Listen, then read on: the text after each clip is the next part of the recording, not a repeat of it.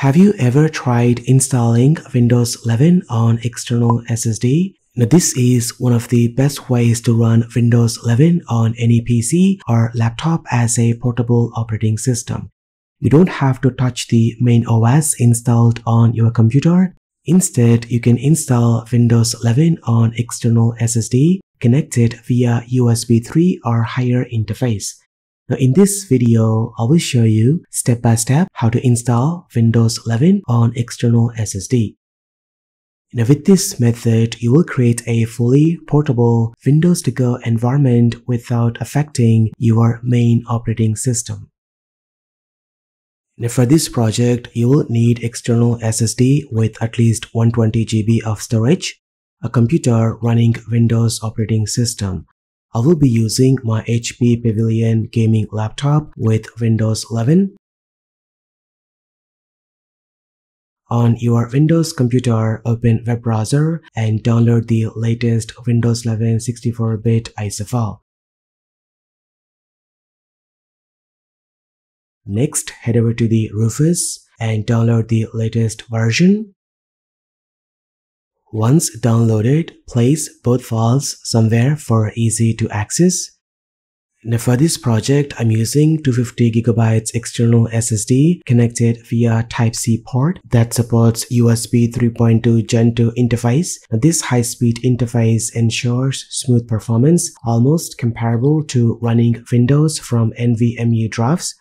Before we begin the installation, we need to format the SSD. This will erase all data and make the drive unallocated. Open command prompt as administrator and type diskpart to list all drives connected to your computer. Drive 0 is the main internal drive and drive 1 is my external SSD. Select your drive by typing this command and replacing drive 1 with your drive number. Now, make sure you have backed up your drive before proceeding. Next, type this command to clean the drive and remove all partitions. Finally, type this command to use the GPT partition scheme. It's time to create a portable Windows 11 installation. Open Rufus as administrator. Then under Device, select your external SSD. Then under Boot Selection, choose the Windows 11 ISO file you have downloaded. Then change the image option to Windows to Go. This ensures you get a persistent Windows installation that can run directly from the external SSD. Then for the partition scheme, select GPT. Target system should be UEFI and leave other settings as default. Then click on Start.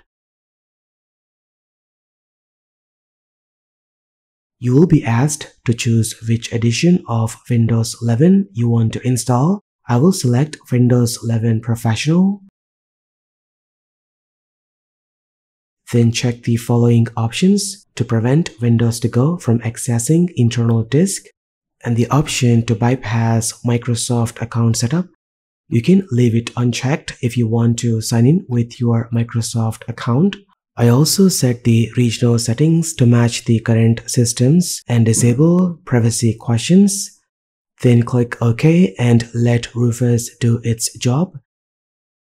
Now, this process may take some time depending on your SSD and USB speed, so just sit back and relax. Once the bootable SSD is ready, it's a good idea to download drivers for your computer, especially Wi-Fi, graphics, and audio. Now, go to your laptop or motherboard manufacturer's website, download the drivers, and copy them to a spare USB drive. I'm using 16 GB pen drive with a folder named exe.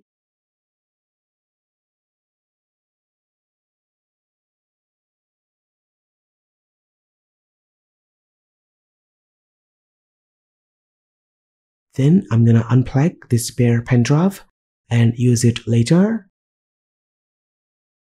Once it's done, turn off the PC and boot your system into BIOS settings using the keyboard shortcut based on your motherboard. Now, mostly it could be F2, F9, or the escape key. In the UEFI BIOS, enable USB boot, then make sure to enable secure boot. In my case, Windows 11 worked even with secure boot disabled. Then change the boot order to make your external USB drive as the primary boot device. Once it's done, save the changes. Your computer will now boot into Windows 11 from the external SSD.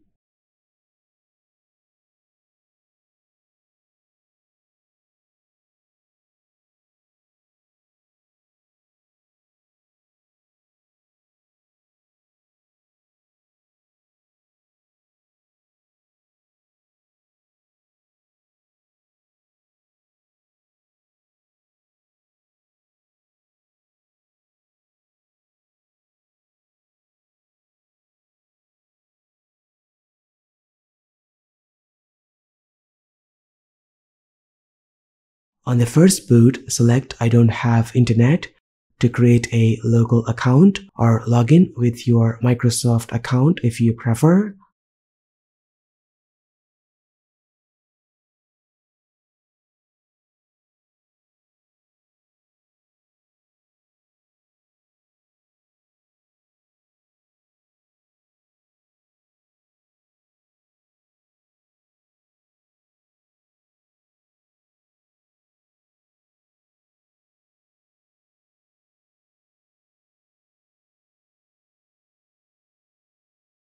Once on the desktop, plug in the USB pen drive with your drivers and install them to fix Wi-Fi, graphics, and sound.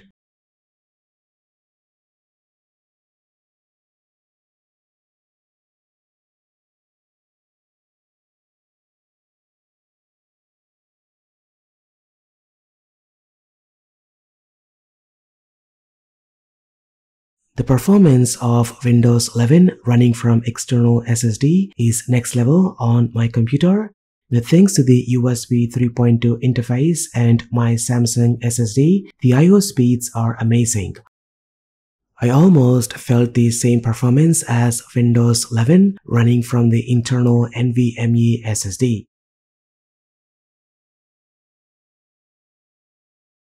Once you are done working with Windows 11 on the external SSD, simply shut down your PC, disconnect the drive, and power it back on.